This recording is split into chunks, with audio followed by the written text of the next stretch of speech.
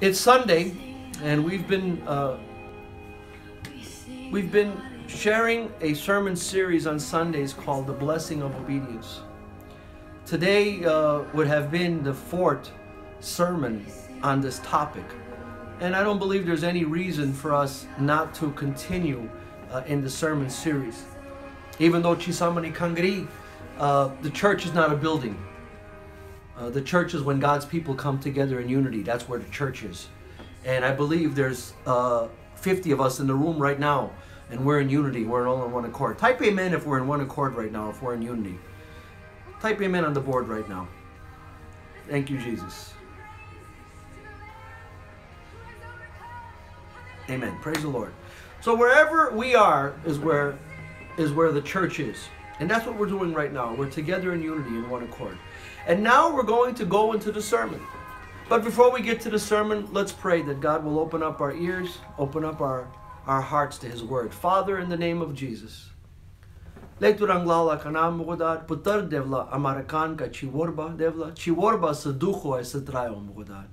And Lord, we need your Word. It's your Word, Devla, that gives us strength. It's your Word that gives us faith. It's your Word that gives us life. So, Father, speak to us right now. I pray for everyone, Devla, that's watching, that your Word would touch their hearts and fill their lives. In Jesus' name, amen. Amen. Thank you, Lord. The blessing of obedience.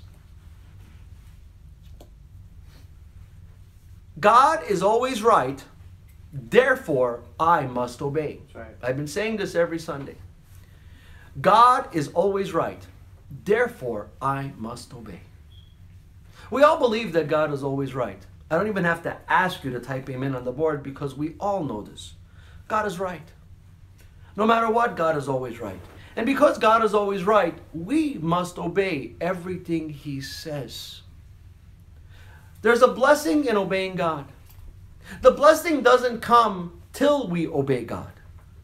Budmanus want the blessings to come in their life, and after they receive then they choose to obey God. Well, bless me, Lord, provide for me, give me everything I need, do this for me, and then I'll consider being obedient to your word. Well, it doesn't work like that. It sounds great, but God don't work like that. God is not a let's make a deal God. He is God, the King of Kings, the Lord of Lords, and we don't have a choice. We must obey Him. But in obeying God, God also blesses us. He promises through His Word, and we see it that when we are obedient to His voice, obedient to His Word, we will see os consumos and the blessings of God upon our families, upon our children, upon our households, and everything we do will be blessed when we are obedient to His Word. Now, today I want to read a parable that Jesus spoke of in Matthew chapter 7, verse 24 to 27. And Dick someone told.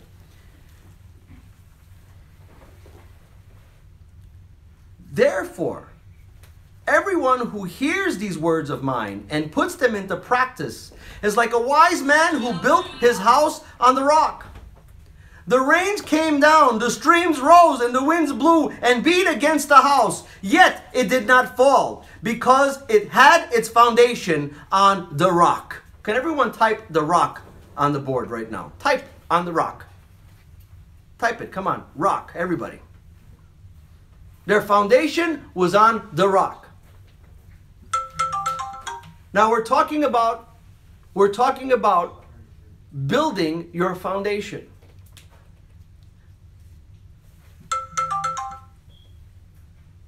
We chose this time to teach this message, not because of this time, not because of the storms that we're in. It's just a coincidence. Well, no, it's not a coincidence. I believe God wanted this word today. In the midst of this storm, God gave us this message. Pachama, I had this planned over a week ago before the storm came. Well, God gave me this word a week before the storm came.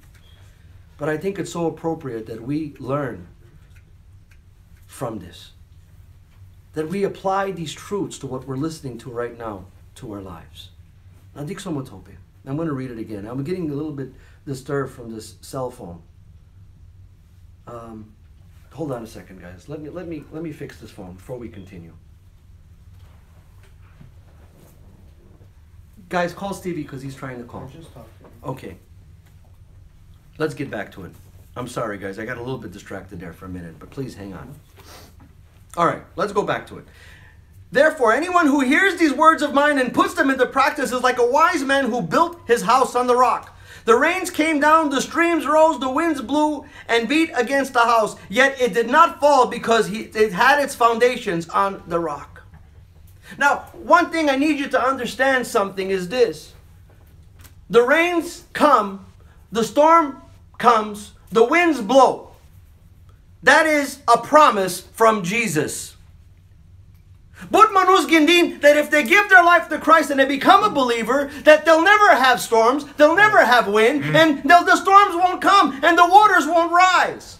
Listen to me. If you believe that, you are being led astray. Because o Cristo penagdivano, he said, in this world you will have trials, you will have tribulations, difficulties will come. He didn't say maybe they might, he said they will. This is another promise of Jesus. And sure enough, regardless of who you are today, I don't care con sanajes, saeves chogo, saeves barbalo, saeves sukar, saeves jungalo, you will face storms in your life. That's right. Just look out the window right now. If you're in Houston, Texas, you know exactly what I'm talking about. It don't make a difference if you got a $10 million house or if you're living in a Pinto, you're in a storm. That's right. It don't make a difference if you got $100 million or if you're broke, you're in a storm. That's right. It don't make a difference if you're a supermodel or if you're ugly, you're in a storm. Right. It don't make a difference if you're 700 pounds or if you're 60 pounds, you're in a storm. Because no matter who you are, you will always go through a storm in your life. The difference is this. Are you going through the storm on a solid rock? On a solid foundation? That's right. Are you built on Jesus Christ? Or you're built on sand? That's the difference between will you survive the storm? Will you get through the storm? Are you going to come out on the other end? Or are you going to drown in the storm? There's the difference. Now Jesus said something. Therefore everyone who hears these words of mine and puts them into practice. In other words, those who obey my word. Those who do what I say. Those who put into practice what I'm talking about. The most important part of a house, mga pral, that are watching, is not the exterior of the house. The most important part of the house is not the furnishings of the house, kay Sandral. The most important part of any house is the foundation of the house. Right. It's what the house is built on. It's the type of foundation the house is built. That's what's the most important part of the house. And unfortunately, you'll never know the quality of a home. You'll never know the quality of the building until it goes through a storm. You'll never know. You see, on a sunny, beautiful day, every house looks good. When the sun is shining, every house looks fine. They're all standing strong. But when the storm comes, when the wind blows, when the waters rise, that's when the truth will come out. Now pay attention. Luke chapter 6, verse 47. And I want to read this real quick. It's the same story. But Luke says something a little bit different. Luke 6, 47 and 48. Listen, please, very carefully. I will show you what he is like who comes to me and hears my words and puts them into practice. Pay attention. He is like the man building a house who dug down deep and laid the foundation on the rock. When the flood came and the torrent struck and the house but could not shake it because it was well built. Amen. Digging deep to the solid rock. Digging deep to build a solid foundation. You see, Budmanus base their Christian lives, and their Christian lives are opral. They're opral. They go through all the motions of Christianity. They refer to themselves as believers in Christ. They'll go to church. They'll sing the songs. They'll attend services, maybe an occasional prayer meeting. But they don't have a solid foundation, right, because they never dug down deep. You see, to build a strong foundation, you got to dig deep. And to dig deep, let me just share this with you. To build a solid foundation, it costs us more. It's harder work. It takes more time. I hope you're catching this today. It takes more time. It costs us more money. It takes some work to dig deep. But Bachama, Ajez, right now today in Houston, Texas, I assure you there are people that are so sorry that they didn't build their houses on solid rock. That they didn't build their houses with good foundations. That they didn't dig deeper when they built their houses. There's a lot of people right now, their houses are falling in the ground. There's a lot of people right now in Houston, Texas, where their houses are sinking because they built it on sand. They didn't go the extra expense. They didn't take the time to build deep into the ground. Right. Mga that are watching and listening to me today, listen, please. I'm here to tell you that storms are coming. I don't want to discourage you about this, but I got to be honest with you. Storms will come in your life, and you must dig deep to survive the storm. And the way we dig deep, the way we get deep-rooted, we must start obeying God and do what God tells us to do. Right. We must start putting into practice, hey, what about Devneski right now? I'm sorry, there's no more time to be a half-hearted Christian. There's no more time not being obedient to God's voice. There's no more time for partial obedience to God. It's time that we obey everything that God tells us to do. That's right. So that our lives can be built on the solid rock, on the solid foundation.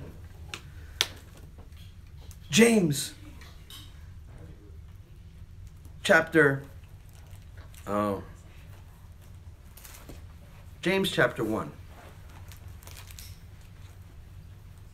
If I could find the book of James here. James chapter 1. Verses 22 to 25. I think someone told. Do not merely listen to the word and so deceive yourselves. Do what it says. Everyone who listens to the word but does not do what it says is like a man who looks at his face in the mirror and after looking at himself goes away and immediately forgetting what he looks like. But the man who looks intently into the perfect law that gives freedom. See, the law gives freedom. The law of the Word of God gives freedom. And continues to do this, not forgetting what he has heard, but doing it, he will be blessed in what he does. So many right now, please not Monday, but I need to be honest today.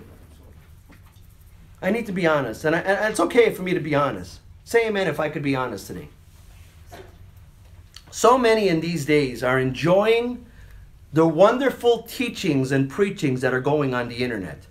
I thank the Lord for all the messages and all the sermons that we're hearing. I thank the Lord for the faithful ministers of the Word of God that are on internet, that are on Instagram 24 hours a day, and they're preaching the Word of God. And so many people are talking about the sermons and the messages that they're hearing.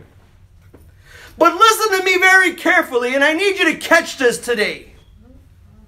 If all you're doing is listening to the sermons and being entertained by them and not putting them into practice, that's right.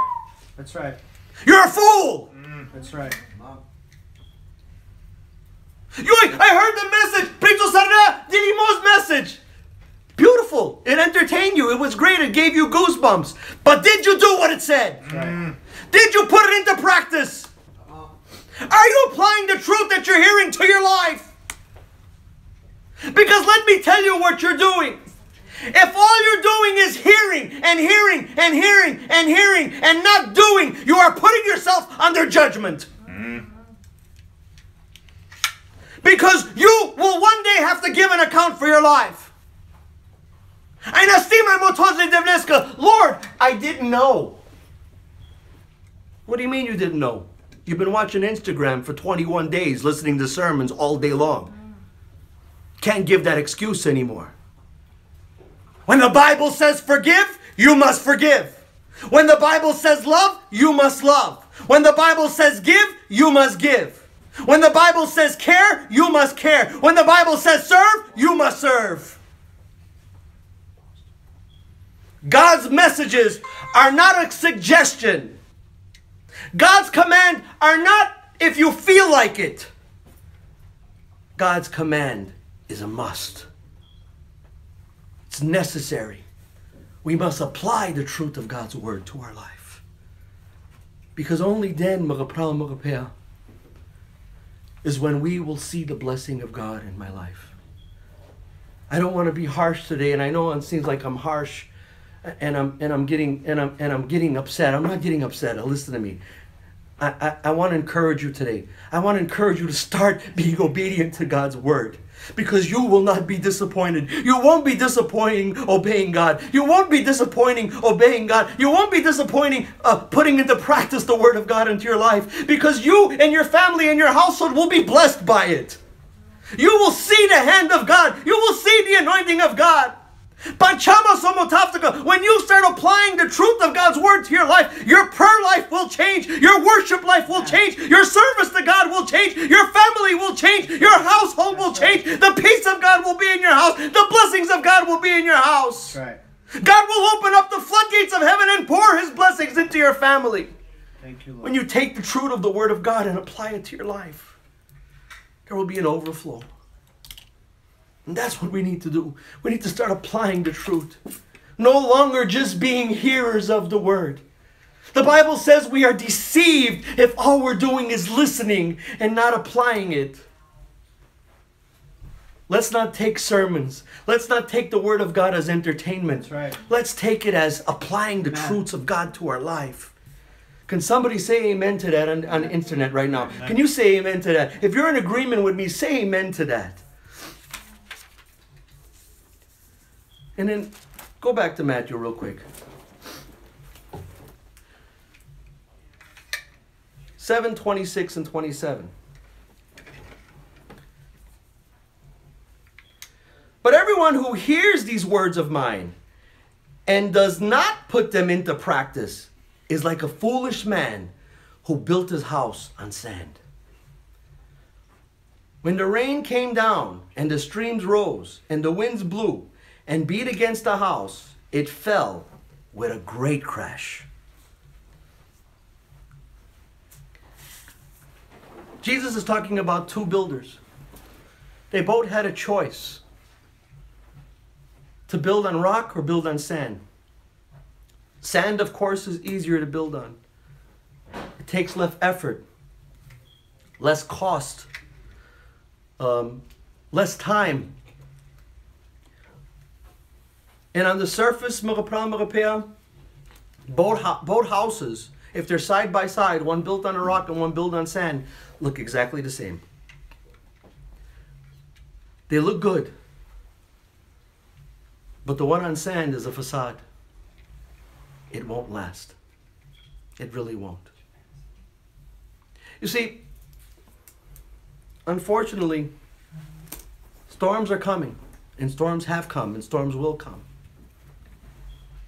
And storms will always test the quality of our commitment to God. So but manus ajes ke muton pinga shaveli devleska. But manus ajes that have made a confession of faith to Christ. But all faith will be tested.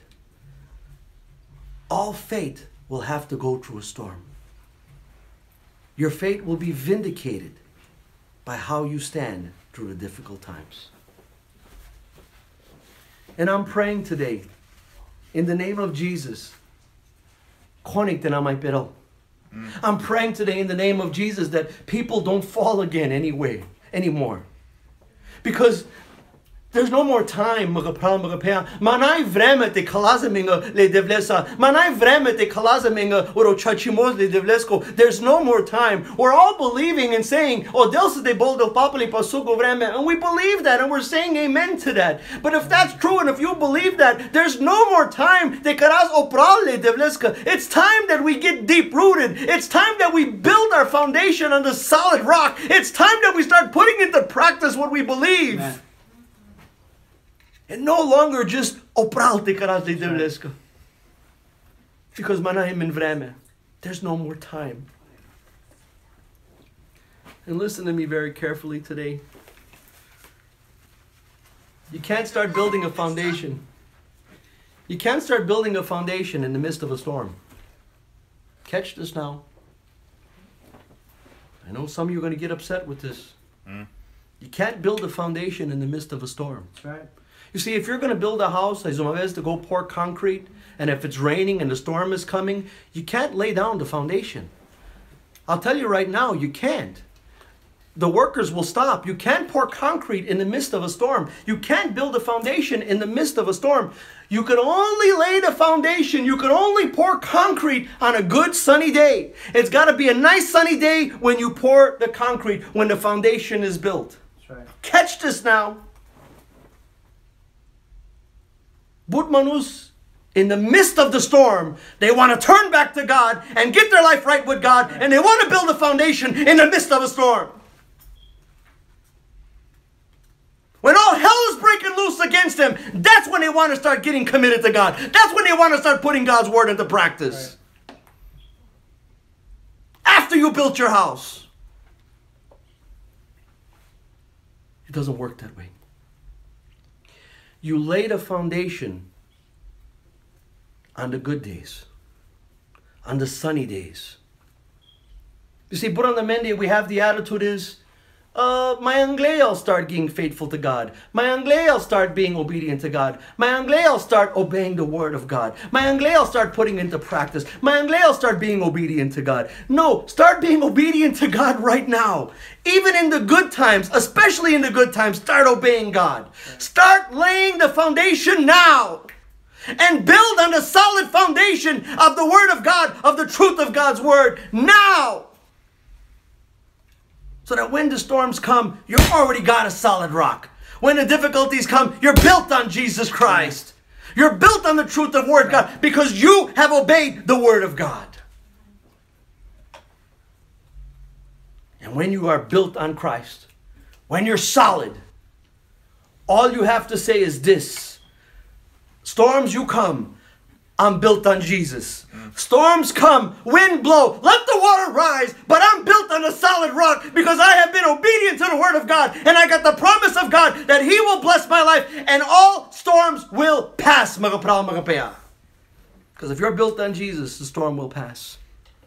We're dealing with a tragedy right now in Houston. Right now, it's a tragedy. Chogomoz Avri, it looks like the end of the world. But I have hope.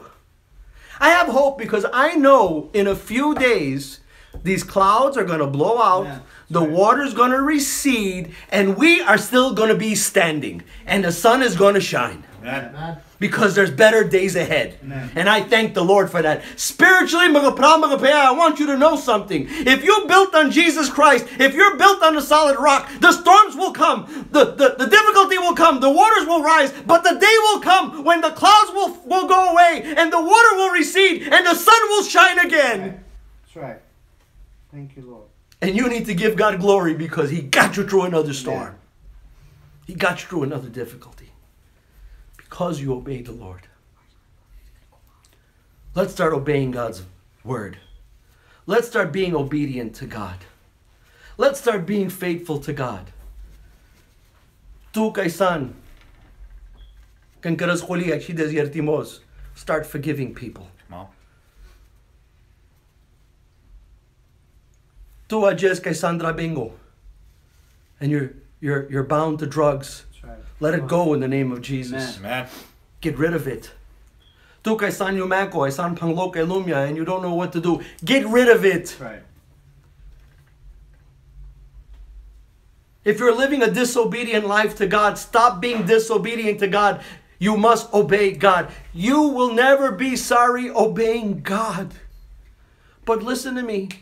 You will always be sorry when you disobey God. You will always be sorry. Because listen to what I'm telling you. You will always reap what you sow. Little seeds of disobedience will come back to haunt you later on. It will. But on the same token, seeds of obedience. When you start planting seeds of obedience, being faithful to God, and start planting seeds of obedience, you will see the blessings of God, and the harvest will come your way. You won't be sorry. And I want to close with this one verse of scripture. Thank you, Lord. Joshua chapter 1 verse 8. Ton sama somotol. Do not let this book of the law depart from your mouth. Thank you, Lord. Meditate on it day and night. Meditate on it day and night. That means constantly. Te destu goji ka worbale devleski ka chachimole devlesko. Meko chachimole devlesko, to be in your heart, to be in your mind, to be in your mouth. So that you may be careful to do everything written in it. Na feri de janez o chachimole devlesko. Na feri de janez e worbale devleski. No mate karas somotol, to be careful to do everything written in it. And then here's the promise that comes along with that. Catch this now. Then you will be prosperous and successful. You will be prosperous and successful if you do what the Word of God says. When you apply the truths of God's Word to your life, you will be prosperous and successful in everything you do. Thank you, Lord. Your life will be blessed. Your family will be blessed. Your household will be blessed. Your business will be blessed. Your ministry will be blessed. Thank you, Lord. Those around you will be blessed. Because you have chosen to obey God. There's a great blessing in obedience. And I pray in the name of Jesus that the people of God will begin to obey God. It's time that we start being obedient to God's voice. Be obedient to His word. Father, in the name of Jesus, I pray, Lord, right now for your people, that they would start to obey you, Mo'odan. That we would all have a heart of obedience. That we will all begin to start obeying you, Devla. There's nothing better in this world than obeying you. There's nothing better in this world, Devla, than doing what you told us to do. Because, Devla, then we will experience you like we never did before. We will experience your blessings. We will experience your peace, your joy, satisfaction, fulfillment in our lives. Thank you, Jesus. So, Lord, give us obedient lives, obedient hearts, a mighty desire to obey you, Lord. I pray for those tonight, Devla, that have been backsliding. Those, Lord, that are living in disobedience. Father, in the name of Jesus, I pray that your Holy Spirit would touch them right now.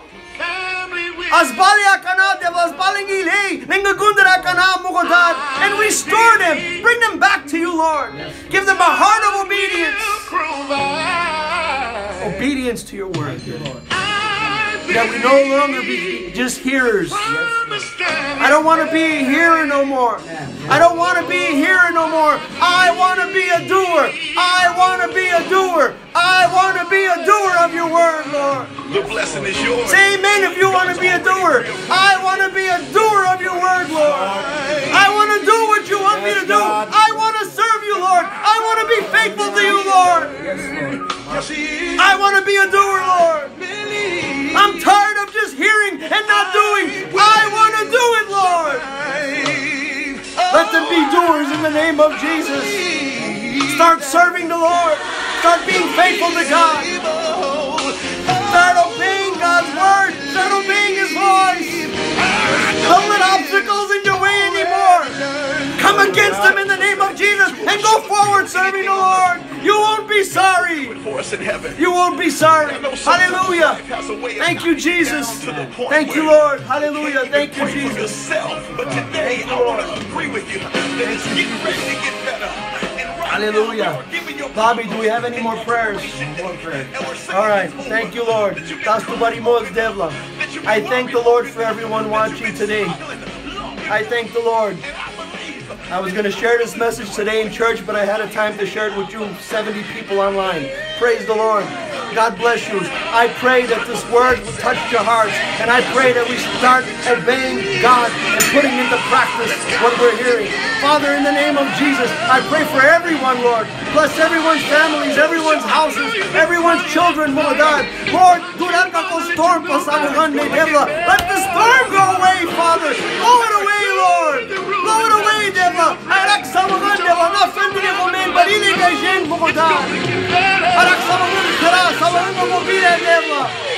In Jesus' name. Amen and amen. God bless you.